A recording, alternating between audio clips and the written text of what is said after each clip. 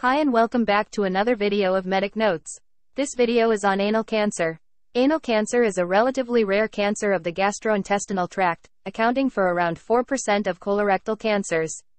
The majority of anal cancers are squamous cell carcinomas, arising from below the dentate line. The remaining 10% are adenocarcinomas, which arise from the upper anal canal epithelium and the crypt glands. A precancerous condition, anal intraepithelial neoplasia, may precede the development of invasive squamous anal carcinoma. The risk factors for developing anal cancer include HPV infection. This accounts for 80 to 90% of cases, especially HPV-16 and HPV-18.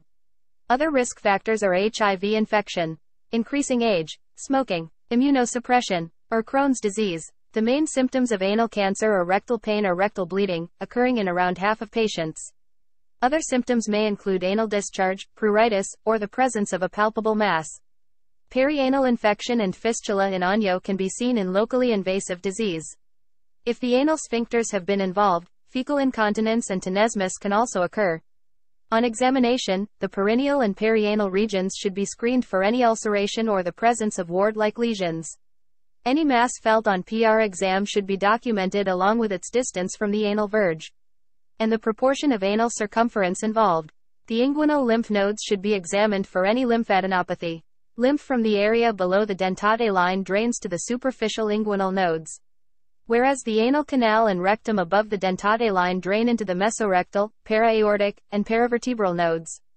For differential diagnosis, the main benign differentials include hemorrhoids, anal fissure, fistula in ano, and anal warts, whilst malignant disease differentials include a low rectal cancer or a skin cancer.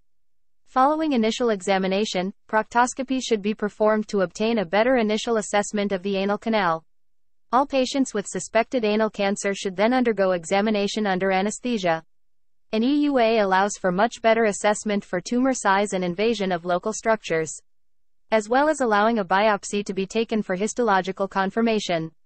For women, a pap smear test should be done to screen for cervical or vulval intraepithelial neoplasia, which can further progress into cervical or vulval cancer. HIV test should also be considered. Once the diagnosis has been confirmed by biopsy, further staging investigations are required. Ultrasound-guided fine needle aspiration of any palpable inguinal lymph nodes should be done. CT thorax abdomen pelvis for distant metastasis. An MRI pelvis to assess the extent of local invasion. For tumor staging. For treatment, a multidisciplinary approach must be used in the management of anal cancer, including oncologists, general surgeons, radiologists, and specialist nurses.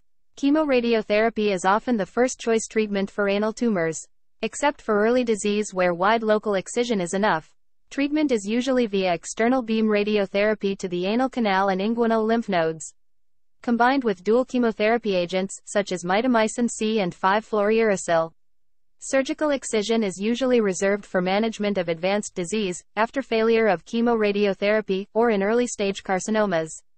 The majority of patients requiring surgical intervention will receive an abdominoperineal resection. Yet for some a posterior or total pelvic exenteration is required. Patients should be reviewed every 3 to 6 months for a period of 2 years. Most recurrences occur in the first 3 years following surgery, and will tend to relapse locally and regionally, rather than have spread distant.